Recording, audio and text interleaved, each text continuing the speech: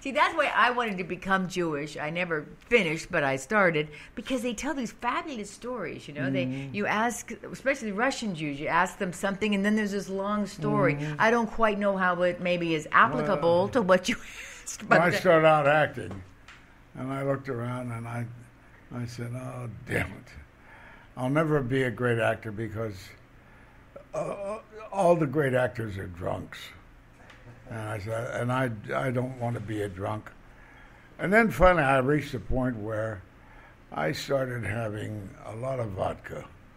And I thought I was being very witty and gay and debonair.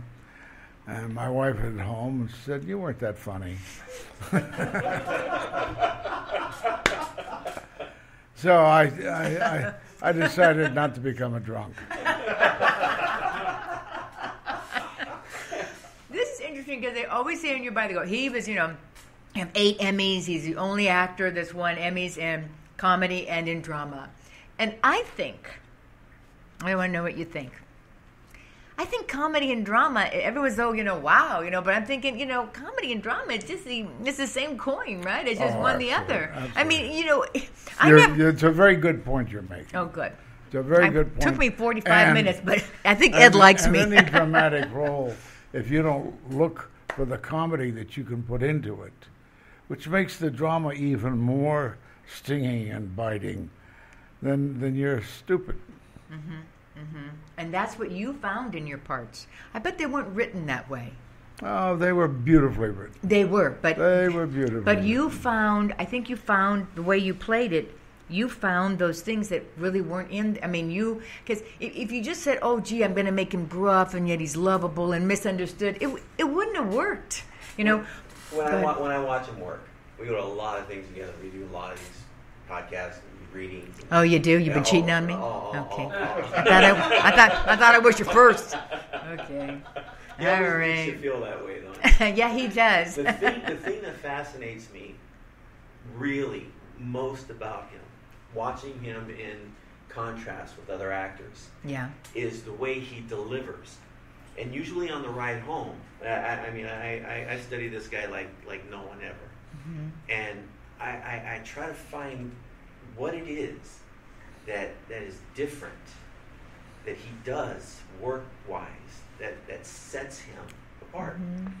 And all he gives me is the same answer. What? Well, I read the script. Yeah.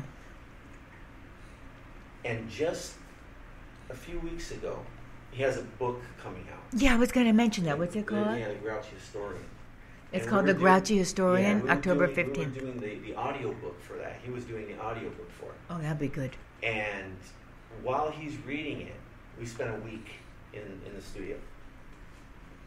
I really got an understanding, because he can't define what he is. Right. It's impossible. I know. I haven't asked him that, as you well know. Yeah. Because he can't. He can't. I don't ask you what your favorite show is, what you did. And watching him over that week, and then listening to him for the years before, you absorbed the same answer. Mm-hmm. Yeah, of course I absorbed it. Mm-hmm. But what was it that I absorbed? What is it? It is him. And what is him? And the thing I took away from watching him this last time and hearing his answers echo, I read the script. And in watching comparison with other actors that he works with, they're giving a performance. Mm. He somehow is giving himself, which is a very different animal than the performance. Mm-hmm. And I'm like mesmerized by him. So,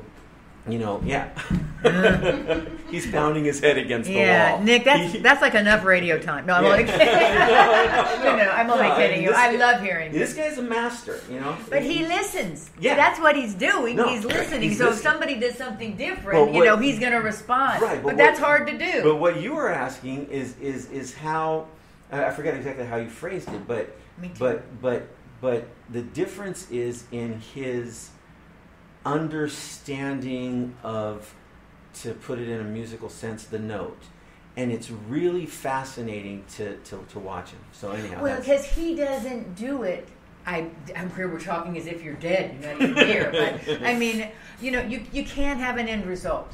And a lot when you talk about performance, people have an end result. When I was reading up on this, I loved a few things. When you talked about the Mary Tyler Moore Show, you said that you and Ted and Gavin would go out afterwards, and you'd have a few belts and you'd have a few dinners, and that was genuine. You said when you get the number one on the call, you didn't say the call sheet, but we say the number one, the call sheet. Mary was a fabulous number one because, and you said when you get around a person like that, you want to own them. You want to own every pore of them and please them. I have never heard that before, and I thought, that's exactly what you do, because if I get around someone that I feel that way, I get tongue-tied. I know you probably think I don't because I don't shut up here, but I get stuck. Like when I meet somebody and they ask me, I go hi. I can't think of anything else. I get gobsmacked. But that's wonderful that you saw that and you sought to please that, and that makes you. You didn't compete with it. I'm going to interview Gavin. He's agreed to do it. Yeah, because his daughter, his granddaughter is the assistant costumer on this show. Oh, yeah? Because I was on the set doing something, and I mentioned Love Boats. They go, oh, you're really good at that. I go, well, I've been enough Love Boats. And they go, and she goes, did you say that you did a Love Boat? She goes, well, my grandfather is Gavin McLeod. And and Ted Knight, I mean, I'll just tell my little story. When I did a Love Boat, he was the head of the Swedish Pacific Princess, and I was the mud wrestling activities person, Anyway, Swedish person. Anyway, and I don't think I've ever done this before, but he would do, and he got me, and I started to crack up, and once he knew that I was easy and I was going to crack up, he didn't stop doing it. That's all he did. So what eventually, the first they're nice about it, like, okay, ha, ha, ha, okay. The third time it's like, okay, we got to get this right. And so I would shift my eye and I wouldn't look at him. You know what I mean? I would look because I just couldn't look at him, and then he would move his head so that he could. I mean, because that was his joy. He just loved it. And I was thinking, because he was the mayor of Pacific Palisades, right? Yeah. And here you are, this socialist, and here's these really conservative. Mm-hmm. And then Gavin, I mean, I love that you had that. You want to talk about that at all? I mean, is there anything to? We never. We generally agreed on the major topics of. Yeah. We really didn't get deep. But why do you think you bonded so? I mean, what was your your male camaraderie? Well, besides? First of all, we were three guys. Yeah. And in the beginning of the show, the first few years, the girls were dominant. Valerie especially, and Phyllis secondarily, and of course Mary behind it all. So all the time was taken up by the women. So we guys, as I suppose, insurance, banded together emotionally, and always felt pissed off because we weren't getting as much time from the director, or the scene. There weren't as many scenes for us as there were for the girls. So that made us a tight unit. Eunuch. Now, were they all directed by James Brooks? Did you have the same director? No. Jay Sandrich. Jay Sandrich. Yeah. And Jay Sandrich, I read a quote on him when he said, if you can't feel it, you can't play it. Well, it's in your, yeah. Well, that's nice, yeah. So you worked with, and you're good friends with the best example about direction, I did a movie called Daniel with Sidney Lumet, and I played the lawyer. What's that say? 10 minutes. Oh. Is that all? He said, you're boring me. Speed it up. Get the cues faster together. It gets better now. We got 10 minutes. Oh, my God. What did we cover? Okay. The best example I can give you there. The best example I can give you there, and there was a dialogue whereby I chew out the grandmother for not doing a better job with the kids of the accused couple, and when I did it, starkly and severely, lots of punctuation, and I did it well. And Sidney, it's the only good direction I got from him, came up and he said, "Okay, we got it that way now. Now let's try it with." Shut up! You're interfering with my delivery. We have it that way. Now let's try it without all of the punch and stick it to him, and almost whispering intensively in her ear. And I did it that way. It's like an afterthought. And I did it that way, and that's what was printed, and that was the right way to go. Oh, yeah. Took out all the Sturm und Drang. Oh, the Storm and Drunum. I mean, the Naked City. I mean, Voyage to the Bottom of the Sea. Alfred Hitchcock. The Name of the Game. I mean, so many of these shows that Wild Wild West. I wanted to lose my virginity. You know, when I was like not to the Wild Wild West. We can't go that far back. It's a vague memory. But you know what? I was thinking you didn't do a Columbo. No, never asked. What do you want from me? I know. See, I'm Irish. I'm never happy. You do 127 TV credits, and I'm like, but why didn't you do Columbo? That was my favorite, and Peter Falk was my showbiz godfather. I mean, you know what I mean? So, anyway, it's just it's. I have another question. It's going to be but we only have a limited time. Did you when you were? What was it like when you were, not what was you like, I hate how I phrase that, I'm sorry, but when you were in the Compass with Mike Nichols and Elaine May and Shelley Berman? Oh, okay. I was in the legitimate group that Paul Sills had. Yeah. Before Compass. Oh, yes. And then he and David Shepard, his co-producer, began developing Compass in the last stages of our theater, which was called the Playwrights Theater Club. Right.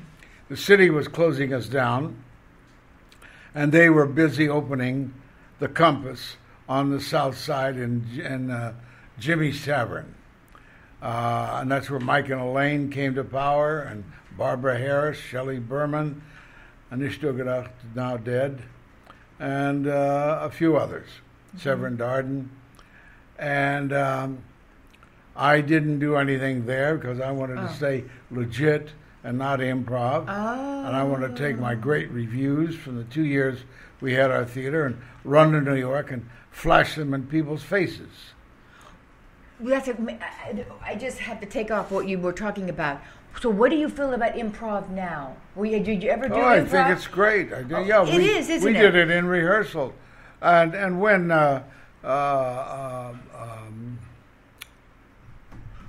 I'm sorry. I can't help What you. succeeded Compass? Second City. Second City. When Second City had its 25th anniversary, which was in Chicago, they had a big party, and they invited me to be part of the group. And I did, and we did a football scene together, and I had fun. But did you ever study improv, or did you just something that you just picked up? We just used it, because Paul's mother, Viola Spolin, had written books on the whole improv. subject. Yeah, because people are on the assumption, even actors, like improv is just, we're going to improv. No, improv is a very studied thing. Dave, who were we asking? Remember last week, who's the guy that did the Big Short, or that director? Oh, God. Oh, anyway, sorry, never mind. There are directors now. Paul, somebody? Alan McKay. Adam McKay. He doesn't even want to see actors. Oh, that's Adam McKay Adam McKay is doing a quiet. Joyce Piven's daughter's husband. Yes, she is. Yes, exactly. Yes. Oh, do you and know Joyce them? Piven is the one who ran a lot of Second City, and along with Bernie Piven in Chicago. Isn't that fabulous? Yeah. But because there's UCB out here, which is Amy Poehler, and but then they have an offshoot of it, which is that Adam McKay, and I can't think of what it's called on Little Santa Monica Boulevard. Anyway, if I had to do it over again, I'm studying improv, but I would have studied it way from the very, very beginning. But this is what you say You say, I loved it when I was reading that you in New York, you couldn't wait to, you were thrilled to go out to the naked, to